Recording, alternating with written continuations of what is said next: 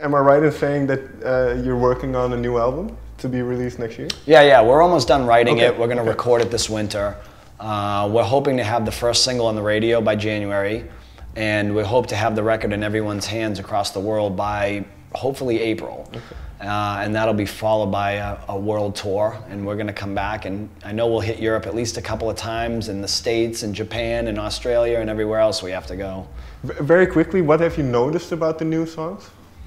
I noticed that they have a lot more of a commercial aspect to them. So far, there's some stuff in there that definitely will service the core fan base of Godsmack. But we also felt that it's time to expand a little bit. You know, we could continue to write the same record, but we're going to have the same results. And the way I see it is we're taking the first 20 years and we're logging that into our catalog. That was one chapter of our career, and that's the more nostalgic, vintage Godsmack.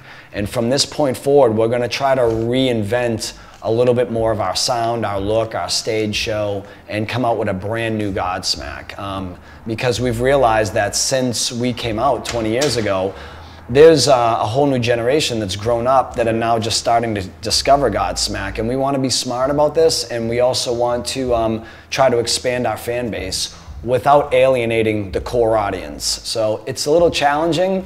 We may lose some along the way, but hopefully we lose one and we gain 20, and you can do the math at the end.